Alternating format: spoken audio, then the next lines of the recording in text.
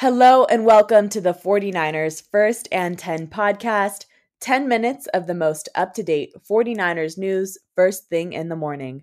I'm your host, Brianna McDonald, and I'm joined by 49ers team reporter, Lindsay Pilares. It was an unfortunate Christmas night for San Francisco. The 49ers fell to the number one AFC team, the Baltimore Ravens, by a score of 33-19. There's not too much to panic from as the team still remains in control of their own destiny.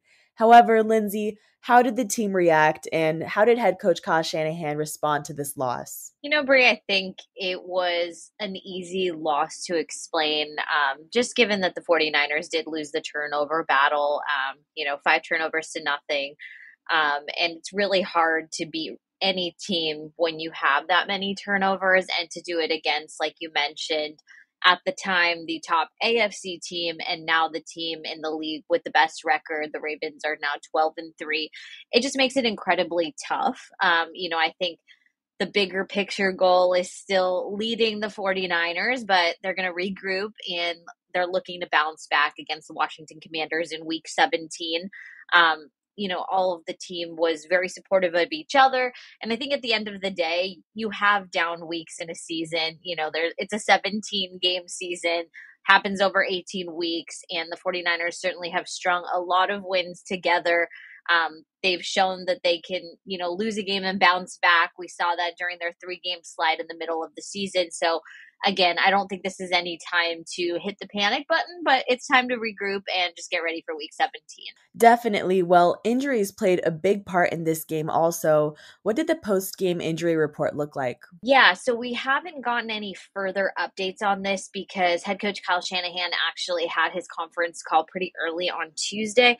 So all we do have is that post-game injury report. So it's not a short list, so I'll just rattle them off.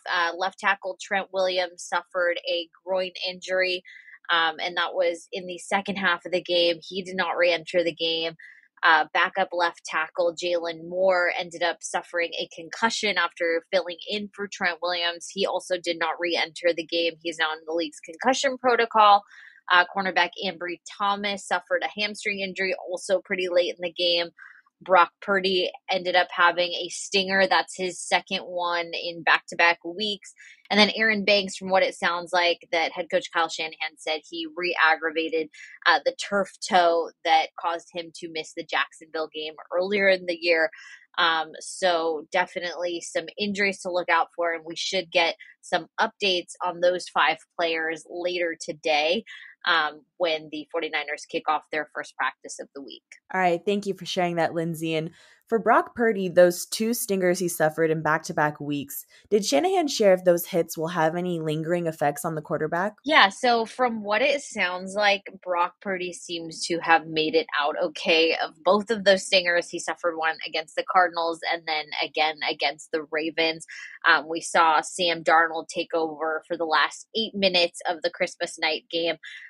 From what head coach Kyle Shanahan said, that it was possible that Brock Purdy could have re-entered the game if needed, but given the amount of injuries to the offensive line and then also where the game was at that point, the 49ers had a pretty significant deficit, even though they were able to get that last touchdown after Sam Darnold entered the game. It just was at a place where they opted to keep Sam Darnold out there, keep Brock Purdy out, make sure that he's okay for this upcoming matchup with the Commanders. And what head coach Kyle Shanahan said is that he's expected to be fine for this next week. So it appears as if no lingering effects. Again, we'll get more updates on everyone, hopefully later this afternoon. All right, well, despite the loss, the Niners still remain at the top of NFC standings with an 11-4 record. 2 teams match San Francisco's record, the Detroit Lions and the Philadelphia Eagles. So, Lindsay, can you explain how the conference standings shake out and what the team's outlook is like for the rest of the regular season? Yes, it is stacked at the top of the NFC standings.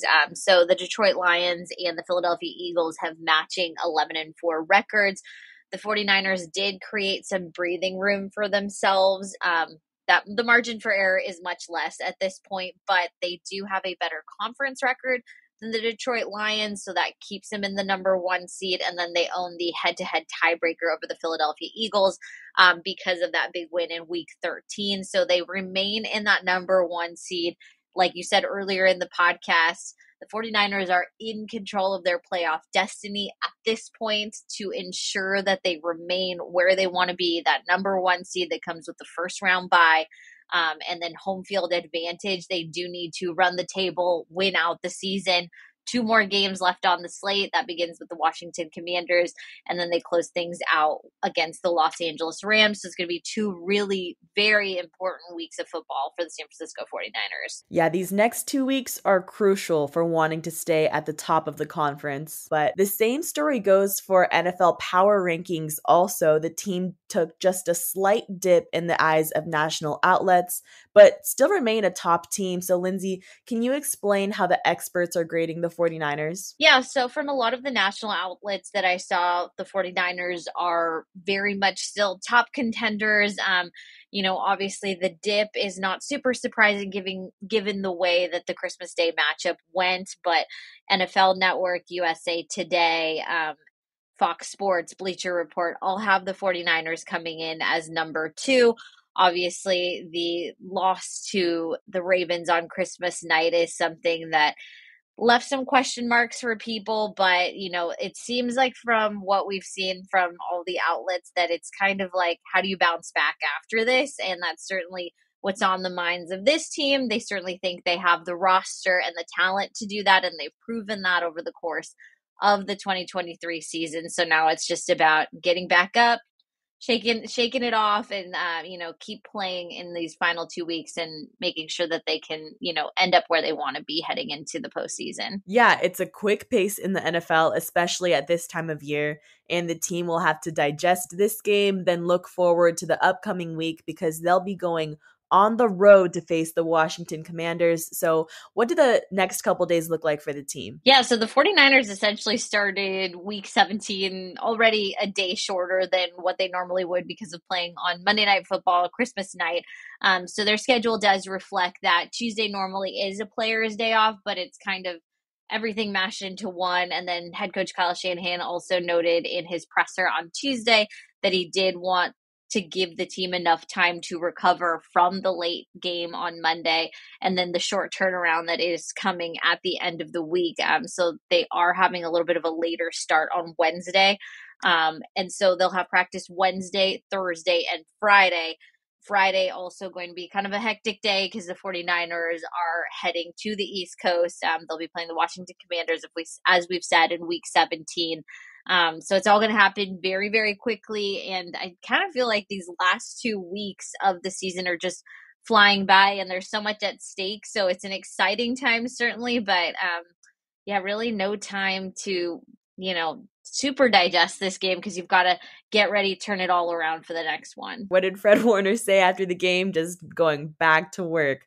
But that will do it for today's episode. Thank you so much, Lindsay, for joining me in this update.